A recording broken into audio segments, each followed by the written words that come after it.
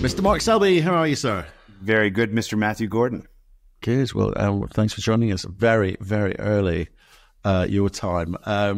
Great to see you at PDAC over in Toronto, your hometown, and good to meet lots of people over there. I mean, what did you think of it at the end? Did you get much out of it? I know it was good. To be honest, one, there was a bunch of the battery supply chain in town, so got to catch up with several of those groups and had some very good meetings. And then secondly, I think that the amount of government around, both provincial, federal, and different mines ministers. I got to participate in a couple of events, and I know from other people, there were a number of other various roundtables and so forth with different government ministers. I think I met with across the conference, 6 different federal and provincial ministers at one point or another. So it's good. Nice, good. Hey, well, look, we better get on with nickel, okay? So, people weren't quite sure what was happening last year. We've been kind of following the nickel price and movement and drivers. So what's this week's update? Sure. So last time we talked was the Beat Up the Analyst show. Since that time, nickel's broken through 18,000 all the way up to 18,500. So we're actually 16% higher than a month ago when, nickel was going to be horrible forever. We've given up some of those gains. Again, this was even a little ahead of where I thought we would be. But we're still, up over $18,000 a ton, or $8.20 a pound, which again, 10 years ago, we would have been doing all the happy dance if this is where nickel prices troughed. This is what's happened. So, again, don't believe what you read in the news. One of the big drivers obviously was we talked about this going into what I said was going to be one of the drivers for seeing this bounce after Chinese New Year. We were at a record long net short position. So that's, again, people betting that the nickel price is going to go down further. That peaked out at about 24,000 lots, and there's 6 tons of nickel in each lot. So that's 150,000 tons nickel short. At the end of January, in just over a month, that's already collapsed back down to 8,000 net short. We're still net short. So, again, there's still, we're not back to people being net long. So again, there's still some positioning that could help push prices further. But, again, sitting quite nicely, and again, a little ahead of where I thought we would be, 3 or 4 weeks after Chinese New Year. The other big driver of it, obviously, was the thing that we had also talked about was the battery restocking in the market. Again, what made 2023 so bad was the price of lithium collapsing and everybody destocking inventories in the battery supply chain. Lithium prices have bottomed, nickel prices bottomed, and again, you're going to see people start to restock, and that's definitely happened. We've seen nickel sulfate prices in China have gone up 3%. In just 1 week. Again, not going to see that, continue on a straight line, but, again, very clearly the restocking is underway. Stainless prices started off the year pretty good, and we gave up a little bit in the last few weeks, and a little bit of inventories piling up. So maybe a little ahead of itself in the Chinese market. What's interesting is, you're seeing, different markets respond in different ways.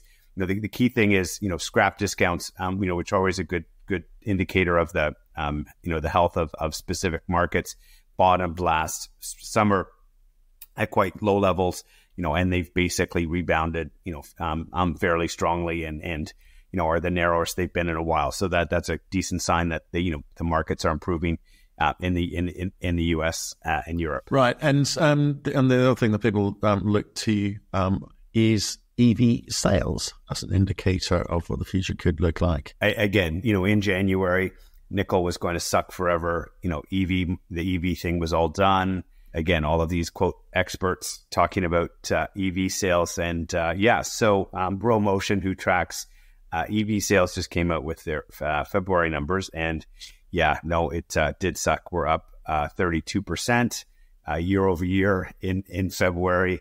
It sucked in the US and Canada. Oh, no, wait a minute. It's up 33% in the US, Canada, 34% China, 21% in Europe. So, again, these are way ahead of where most analysts have that going in terms of factoring this stuff into their final metals demand. So, again, in very decent shape on that front. Right. Okay. And just more, I guess more broadly at the moment, this kind of green transition, this EV revolution, this net zero initiatives and so forth. I mean, that's not going the way of ESG and sort of quietly being shoved into the back cupboard. Industry is invested, it's front loaded, and that's still obviously heading the right way. How do mining companies actually benefit from that? I mean, you've talked about some of the government grants available to you, tax incentives, etc. But do you expect to see more of that this year? Is that going to start flowing upstream? Oh, for sure. I think the only good thing to come out of this total misforecast of the nickel market is that it has basically. There was a U.S. conference yesterday where, again, highlighting the national security risks around having China driving the bus on key commodities like nickel, cobalt, and other parts of the battery supply chain. So, I think, if anything, this noise is just basically, increase the government resolve to do whatever they can in terms of financing the government. U.S. government's floating the idea of rebuilding the strategic stockpile of nickel that they used to have back in the Cold War. And so, for us, it's a net win. And again, I think, 2024, I think, 2023, there was a lot of talk about governments writing checks. I think 2024 is where you're going to actually start to see some checks, actually being written. And then, once that money starts to flow and people see, oh, okay, you as a mining company will have a large portion of the equity you need to build a project coming from various government sources. So I, as an equity investor, don't need to worry about the equity dilution. If you go to raise money for your project. So again, I think the thematic is just getting stronger and stronger, and there's more government global support to basically find ways to get China out of the supply chain.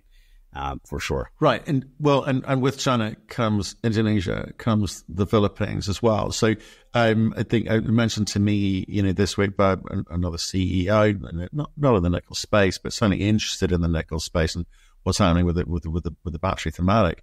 So obviously with Indonesia in the mix, it's going to be quite hard for nickel companies to actually find a space in the market. It's going to find it hard to be able to compete with Indonesia if Indonesia are going to manage and maybe even affect, control, manipulate, whatever words you want to use, nickel price going forward. So what can you tell us about what's going on in Indonesia and maybe what we should be looking at? Yeah. So the other big driver of the price move so far this year, in addition to the battery restocking that we've seen, is Indonesian supply. So, in our investor deck, the last 18 months, very explicit, for 5 years, I've been saying we are going to see an ONEC emerge with Indonesia. And then the last 18 months or so talking about having, Indonesia manage ore supply. I thought would still be a few years before they started to actively do that, but it looks like they've already started to do it. So, we're seeing stories that, ore supply has been limited, that they're not necessarily increasing. They're rolling over people's quotas for ore production, but they haven't increased them at all. And again, to give you some idea of what the sentiment in Indonesia is like, there was an editorial in the past week in the Jakarta Post, which closed with, and I quote, "The idea to establish an OPEC-style organization for nickel was once introduced by President Jokowi, an investment minister whose name I won't pronounce. Such an organization could help producing countries better coordinate supply and prices. Perhaps it is a good time to carry on with the plan." They control, again, they have Indonesia on its own controls more of the nickel market than OPEC did at its peak. And so the plus there, another minister talked about, wanting to keep prices at $18,000 a ton. Again, that's where we are now. That would be pretty tricky to do, but I'm sure they'd be quite happy to see prices float 10 or 15% higher with the stick that, maybe we'll push them back down all the way down to $18,000 a ton. The thing people, I think, miss is Indonesian nickel production is not necessarily operating cost, very low cost. You're talking anywhere from, $10,000 to $15,000 a ton, depending on cobalt prices, depending on some, key input prices for coal. And so there are operations like our project where, it has a bigger upfront capex, which the government is going to, write me a big check to help see get in production.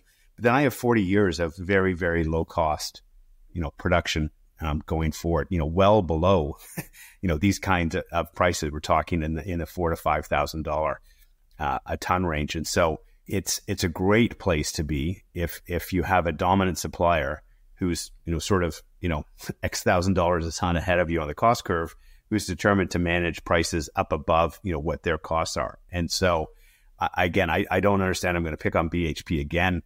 It's, the issue for BHP in Western Australia is they have a bunch of third and fourth quartile operations, which again are higher cost than those Indonesian operations that a lot of them been around for 30 or 40 years or more.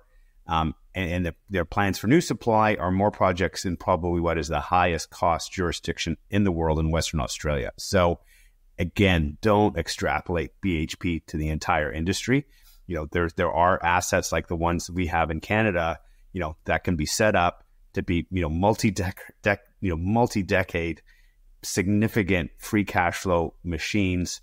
And again, the government's going to help us, with the equity check, to get them built. So, again, that's the part that I think kind of got lost in the shuffle of all the bad news over the last 6 weeks. Yeah. And look, maybe we'll come back to some of these other kind of factors which kind of drive the economics, which drive price, etc. In another call. But let's jump to company news. Wiji Nickel, they've been on before. We've talked about them. Yeah, they're in Western Australia.